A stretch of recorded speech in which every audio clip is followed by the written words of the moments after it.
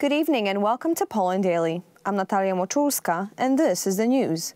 The loan company Vivus illegally collected data and photos of Polish customers. At the time, it was controlled by a Russian oligarch who, after Russia's attack on Ukraine, got rid of his ties to the company and changed his citizenship to Ukrainian. Among others, Marek Bosak, brother of Krzysztof Bosak, one of the leaders of the Confederation political party, had a manager position at Vivus. The Office of Competition and Consumer Protection began taking an interest in Vivus as early as 2016, when it began offering loans through so-called cash ATMs. In addition, in order to receive an information form about the rules of the loan, you had to provide not only your data, but also a photo of your face. In September 2021, Tomasz Chrustny, president of the OCCP, ruled that Vivus violated the collective interests of consumers by serving customers through cash machines, requiring the provision of inadequate and redundant information. However, he did not impose a penalty on the company, as it managed to withdraw from providing loans through the machine in 2017.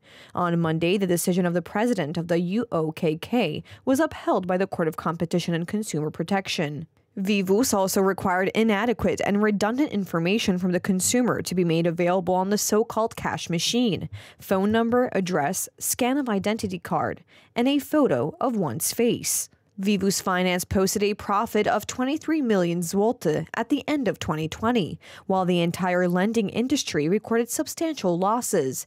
Despite good financial results, its main shareholder, Oleg Boyko, signed a sale agreement in Riga on April 14, 2022, fearing European sanctions. Investigative journalist Piotr Nisztor points out that the oligarch is directly linked to the Kremlin's power structures. Oleg Boyko is a man who is associated with the Kremlin, with Vladimir Putin, a man who made a fortune in Russian banking then, when Boris Yeltsin was still president. This is a person who was put on the Australian sanctions list in connection with the Russian attack on Ukraine. While the company was owned by Oleg Boyko, its communications director was Marek Bosak, privately the brother of Krzysztof Bosak, one of the leaders of the Confederation. We're still getting into those connections that may be very significant, and it is now the role of the Internal Security Agency to verify whether those connections have any significance. According to politicians and publicists, it is disturbing that Marek Bosak has such close ties with a Russian oligarch. Putin, preparing for the invasion of Ukraine, undoubtedly strengthened his agency in various areas, and today we cannot exclude anything, including the activities of the company Vivus, may have such signs.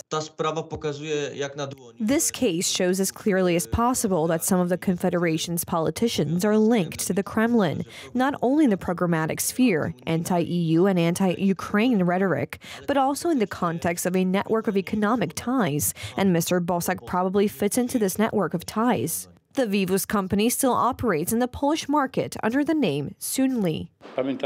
We remember how before the elections, probably to parliament, he backed off, saying he had nothing to do with it anymore, and all indications are that he was hidden away.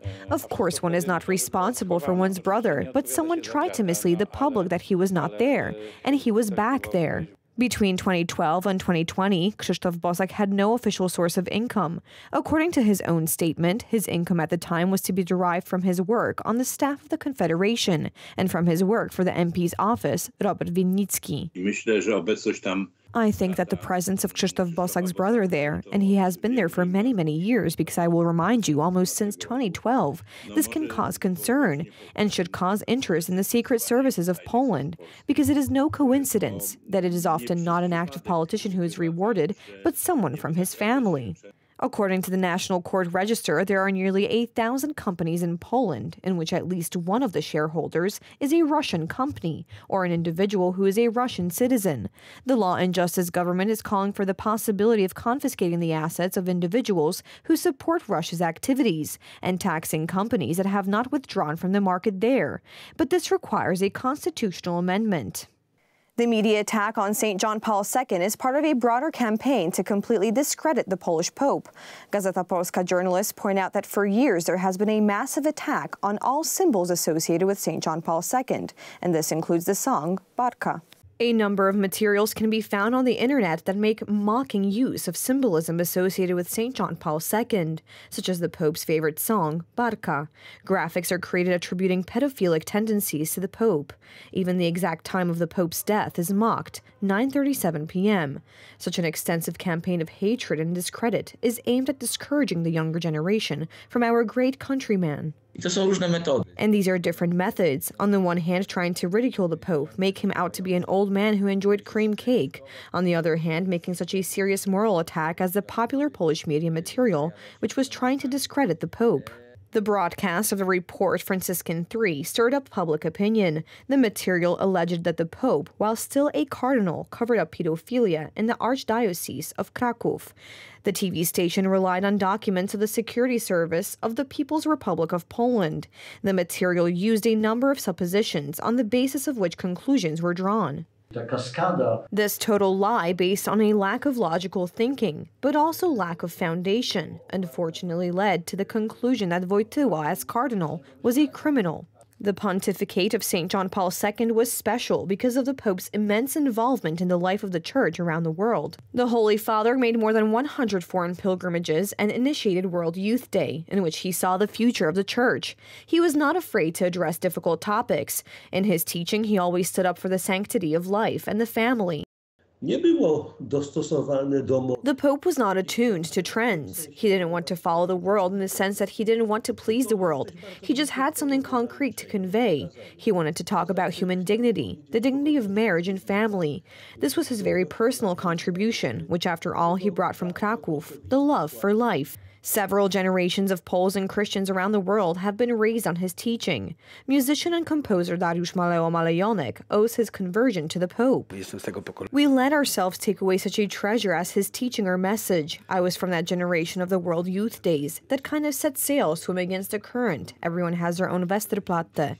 These are the things that young people were captivated by. In defense of the Pope's good name, the first National Papal March will pass through the streets of Warsaw this Sunday. Everyone is invited. This is a grassroots initiative, so we should all attend. Anyone who is close to John Paul II, who is close to his teachings, who would like to think about what freedom, self-government, responsibility means, then quoting the title of John Paul II's book, to all these people we are just saying, get up and let's go. The Papal March will set off at 11 a.m. from the Dmowski roundabout in Warsaw and then proceed to the Archcathedral Basilica of St. John the Baptist on Świętojańska Street, where it will end with a Mass at 12:30 p.m. The recommendation of the International Olympic Committee that Russian and Belarusian athletes compete as neutrals is shameful, Poland's Prime Minister Mateusz Morawiecki said earlier today, adding that Poland would build a coalition to demand its reversal. We here will protest very strongly against this, because it is a step towards getting used to and getting others used to this cruel war that Russia has started against Ukraine, and therefore also against the whole free world. We certainly will not withdraw our athletes on our own, but we will try to build a coalition of countries, and that's what I instructed Sports Minister Bortniczuk to demand together, with a strong voice from the International Olympic Committee, to withdraw this very wrong and bad decision.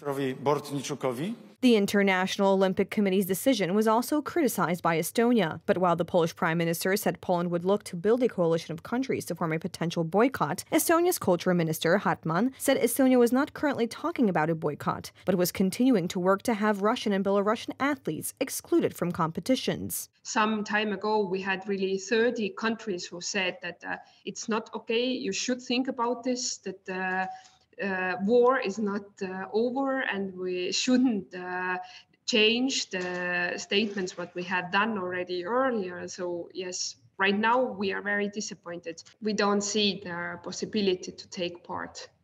Whatever, if it's in the Russian or Belarusian flag or it's a neutral flag, we don't see that they can take at all part of these competitions. This is something that the sport organizations decide and our Olympic Committee.